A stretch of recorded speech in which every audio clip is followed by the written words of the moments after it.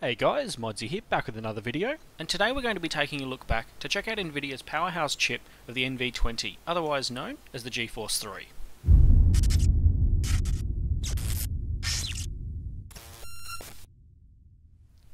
Now before we dive into the GeForce 3's specs and performance, let's get some perspective on the video card landscape leading up to the release of the GeForce 3. Nvidia had clear market dominance with their GeForce 2 product line. They had a GPU no matter how big or small your budget was. Meaning other companies that only had one or two current generation cards in their arsenal couldn't keep up with how attractive a GeForce 2 card was at the time. Not to mention that the GeForce 2 cards love to be overclocked for even more performance per dollar. But one of the main appeals for going green was driver and game support. Nvidia was starting to work directly with game developers, making sure their cards worked to their best ability on the latest games. Meaning release day performance was almost always good. So at this point Nvidia was growing its market share. ATI was working on their own new cards, and other companies like PowerVR moved out of the desktop space to work on mobile. The other big name in the desktop GPU market was of course 3DFX, who was about to be bought out by Nvidia, but that's a whole other kettle of fish.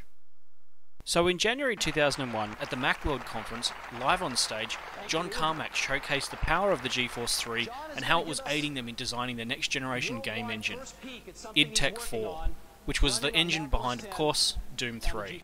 Alright, what I've got here is a demonstration of our new in-development gaming engine, and this shows off some of the things that we can do with the power of the GeForce 3 in here.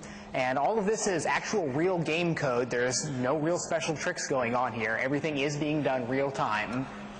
So the big trick that we're getting now is the final unification of lighting and shadowing across all surfaces in a game. These games have had to do these hacks and tricks for years now, where we do different things for characters and different things for environments and different things for lights that move versus lights that are static. And now we're able to do all of that the same way for everything. We're able to go ahead and apply all of these on every single pixel rather than every vertex or even every object like we used to do. I mean, things that we always wanted to see, like, every light casts its own highlight, every surface casts its shadow, just the way you would expect things to behave in the real world on there. We're able to do all of these really dramatic things with, bringing out so much detail, projecting lights onto things, specular highlights on a per pixel basis, just wonderful things for games, where instead of having everything where there's this clear distinction between things that you interact with and things that are static in the world, everything behaves the same now. And look at the detail that we're able to get. These are our game characters. These aren't special high-resolution models that we're using for something. It wasn't too many years ago when we were lucky to have 3 triangles for a nose on our character, and now we've got like pores and moles, and incidentally, we do all of our animation with Maya also. So these animation loops that we've done here were created in Maya. So we're very excited about the quality that we get here. I mean, these are the characters for our next game, some of them, and just the detail that you can see in there, we're extremely excited here. And the large-scale dynamic things, like we can move lights all over the place, we can have highlights change on everything, shadows moving every which way, and we can bring cinematic drama to a lot of the things in the game now. We can do these extremely moody, intense, and scary things. And we're not just limited to moving a couple things around inside, a static little game world. I mean, every time I look at what our artists can do with this new stuff, I'm just extremely pleased with what our next project's going to look like. It's a wonderful time to be in graphics. The GeForce 3 is just the most exciting thing in years that we've had to work with. We're able to do just fabulous stuff with it. It's great. So the first version of the NV20 core would release in February, simply labelled the GeForce 3. It has a core speed of 200 MHz and 64 meg of DDR1, clocked at 230 MHz. It featured the same 4-pixel pipelines as the previous generation had, and was shrunk down to a 150nm fab process and supported DirectX 8.0. The card also came with a new integrated memory controller, Nvidia called Lightspeed Memory Architecture, or LMA for short. So why was John Carmack so excited about the GeForce 3? Well, Nvidia had also designed the NV20 chip to be the world's first GPU that featured 3D programmable shaders, dubbed the Infinite FX engine. This was a huge step forward in the gaming industry, and why games pre-2001 look so much older than games that were built from the ground up using this kind of shader technology.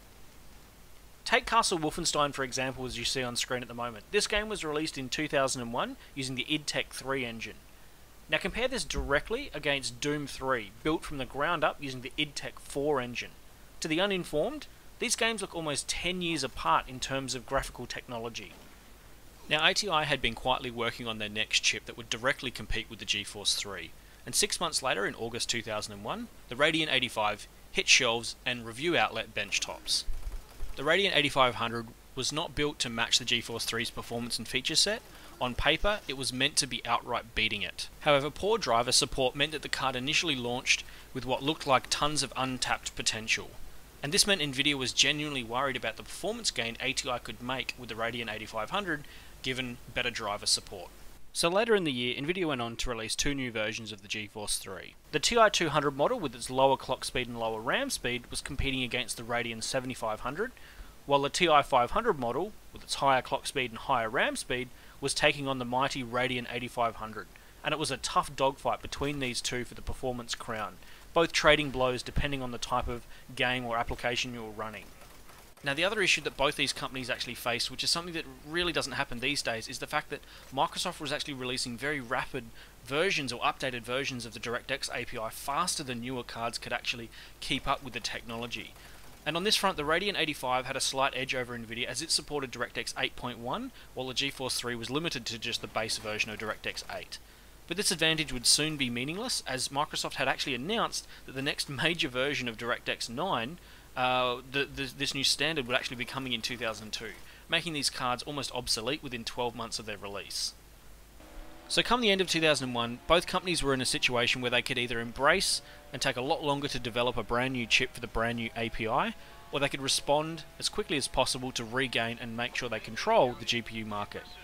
And this is where Nvidia kind of got caught off guard, because they decided to just revise the NV20 core and dubbed it the NV25, and this was the GeForce 4 product line, but sadly this meant that they were limited to DirectX 8.1 at a time where a lot of games were shifting over to DirectX 9 because of its very vast range of features. ATI decided to take a bit of time and actually build a brand new core from the ground up, the R300, which was actually the heart of the almighty and all-conquering Radeon 9700 Pro. But that's a story for another day. So now you know all this info, are these cards suitable if you're planning to build a retro Windows 98 or XP gaming PC today? Well, this is slightly tricky, and it depends a lot on the OS, CPU platform, and of course the era of games you're wanting to play. If you're building a gaming system dedicated to 2001 games and 2001 hardware, the GeForce 3 TI-500 is probably one of your clear choices to find to just say you've had the ultimate video card. It's also one of the rarest and hardest to find, making your build rather stand out and be a little bit unique. But if you're just building a Windows 98 retro PC or even a Windows XP retro PC, and you're not really phased on exactly a specific model of video card, and you're just looking for something with really good performance to play a good range of cards from the 90s and early 2000s, something like a Radeon 9800 Pro is probably one of the best choices you can have. Low power consumption, low heat output, very good performance, and compatible with both Windows 98 and Windows XP alike, and good driver support as well.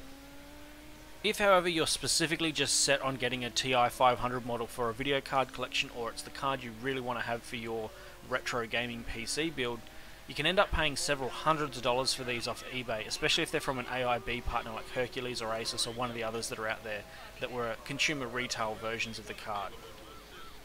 If you really want to stick with Team Green, however, you can actually pick up a GeForce 4 TI-4200 off eBay for really cheap, and there's a lot of different models and different versions out there. Just do a bit of research and find one with a good cooler and good compatibility as well, but these support DirectX 8.1 and have slightly more performance than a GeForce 3 TI-500. However, you can do what I did and be a little bit sneaky. Because I wanted a reference model TI-500 for my GPU collection, I went and looked up the model numbers for the OEM cards sold to companies like Dell, Compaq, etc., designed for workstation PCs. These can simply be labelled on eBay as GeForce followed by a part number, or Dell GeForce 3, or Compaq GeForce 3, something like that, followed by a part number, or they might just have GeForce with a part number. Now this reference design is also considered to be the most desirable version for purist GPU collectors, as it features the most iconic Nvidia green PCB and green heatsink and fan design. Now I'm not going to be simply just providing with part numbers so you can go off and find these cards yourself, and there's a couple of big reasons for this. like many collectors, we actually really do highly value our collection and the time that it actually takes to find some of these rarer and more harder to find cards. For me, a big part of the passion and the hobby that I have, the love that I have for this, collecting is the time and effort that it actually takes to find some of these cards that I have in my collection. The research into finding part numbers and things like that, because people mislabel them on eBay without realizing it, not knowing what they have, is a big part of the thrill of being, stumbling across something and being like, oh my god, what is that? Oh, that is exactly what I've been looking for, and then getting it for an absolute bargain. Now this keeps the value and the rarity of these items high. It means that if you really do value these items like other collectors do, I know that the effort that you will put into finding these will actually be meaningful when you do actually find one. It took me several years to actually find a very good condition reference model, GeForce 6800 Ultra AGP for example. So in summary, the GeForce 3 was a tremendous success for Nvidia, with Microsoft using an iteration of it in their very successful entry into the console space, and Nvidia retaining the ultimate desktop performance crown for the third consecutive generation. It was by all means the ultimate video card for the era. Stay tuned for our next retro GPU history video, where we take a look at how ATI came out swinging, hitting Nvidia hard with the utterly dominant R300 chip, as I mentioned earlier, the heart of the Radeon 9700 Pro. This was a beast of a card, and it really did shake Nvidia for a couple of generations. So thanks for watching, guys. I hope you've really enjoyed this step into the past. If you're like me and really enjoy, this era of PC hardware and just how awesome the race was between the companies and the fights that were going on, this sort of stuff, it's really enjoyable to read and learn all about. Especially if you're a more, modern gamer and you weren't building PC hardware back then, because these days things are a little bit boring. But look, feel free to subscribe. I've got loads more videos coming up on this era of hardware. So look, thanks for watching again, and I'll catch you in the next one.